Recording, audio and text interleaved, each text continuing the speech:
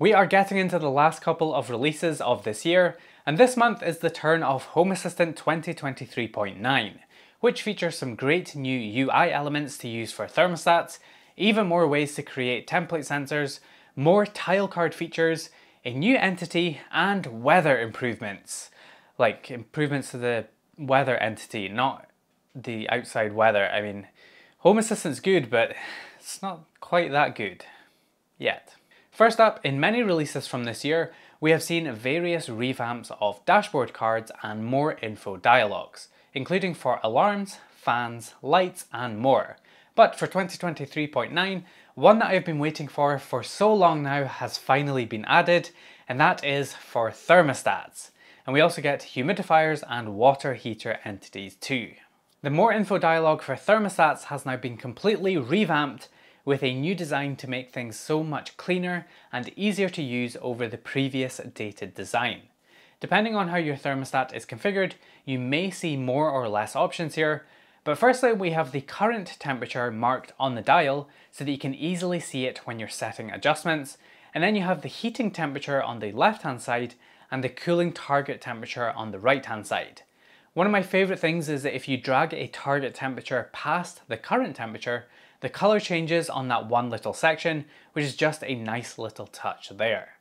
If you prefer to use the plus and minus buttons, you can click the target temperature on the left or the right hand side to increase it that way using the buttons. Finally, down at the bottom are buttons for modes and presets. You will notice that while the more info section of the thermostat has been changed, the actual regular thermostat card itself remains in the old style. And having spoken to the devs, they are obviously aware of this and are working on it. There are just some additional challenges and use cases to take into account with the card itself, so they want to make sure and get that right first before switching over.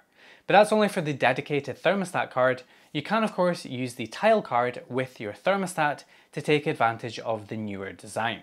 Speaking of the tile card actually, this release sees us with a bunch of new tile card features to enable additional functionality on the tile card for certain types of entities, including for thermostats where you can now display the thermostat mode for quick toggles along with the heating and cooling target temperatures. Lights can now also display color temperature as a slider alongside brightness, super handy, and covers can also display the current position in a slider too. Nice. Another really cool feature that I'm glad to see added is that template sensors can now be added through the UI rather than creating them in YAML. Don't worry, creating template sensors in YAML is still supported and they aren't going away. In fact, you still need to use YAML for some more advanced sensors, but this new feature lets you create some new sensors quickly right from the UI. If you head over to Settings, Devices and Services, Helpers, and create a new helper, selecting the template helper, you'll get the choice of creating either a binary sensor or a regular sensor, and then you can start creating your template. You can even set the units of measurement, device class, and state class right from the UI too, and you will even get a preview of what your template sensor will look like. This is going to be a really handy way of just adding quick template sensors in the UI instead of having to go into the code, add your sensor, restart the YAML and check that it works. You can just do it all from the UI now and it's just instantly available and they're ready to go. That preview feature actually is another new addition to this release too, where when you are creating a group in the UI, it will now display a preview of what that new group is going to look like, which is really handy for just making sure that you set everything up correctly. Groups also get a new type in 2023.9 where you can now group events together. If you remember, events were added in last month's release to make automating based on events so much easier than it used to be. Well, now you can create groups from those events entities now too. This could be useful, say for example, if you have multiple doorbells and you're listening for events from those doorbells, you could just group them together and then look for events on that one group. Speaking of new entities, 2023.9 has added another new entity, which is the lawnmower entity. So that now all of you ballers out there who have robot lawnmowers can now see your lawnmower inside of Home Assistant. Or at least you could if there were any integrations that supported it, which unless you have an MQTT lawnmower, there aren't just yet.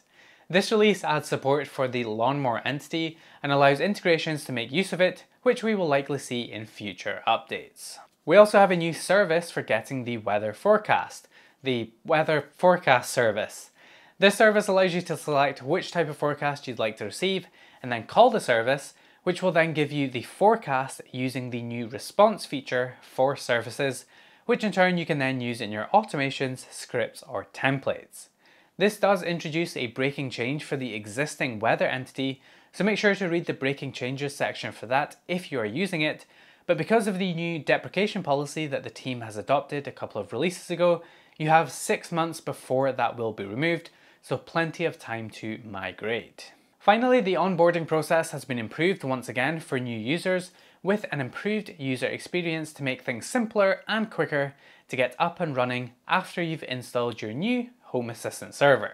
In terms of new integrations this month, we see 6 new integrations, including the aforementioned Lawnmower entity, and you can now also add Schlage Wi-Fi smart locks to Home Assistant, which will be great as they are quite a popular lock. As for breaking changes this month, we have a relatively small list with nothing major that I can see, other than maybe the changes to the weather entity, which we discussed earlier, so make sure to check that out and have a look through for yourself to see if anything else applies. And that is about it for this release, another solid release in the books. Really happy to see the changes to the thermostat entities and the new tile card features. The new thermostat looks amazing, and hoping that we see those changes apply to the actual thermostat card in the next release, as we'd love to use that card on my dashboard. I think it looks really good. Do let me know down in the comments what your favourite changes were from this release. The template sensors in the UI is a really nice touch too, and I suspect that one is going to be really popular. Other than that, thank you for watching this video.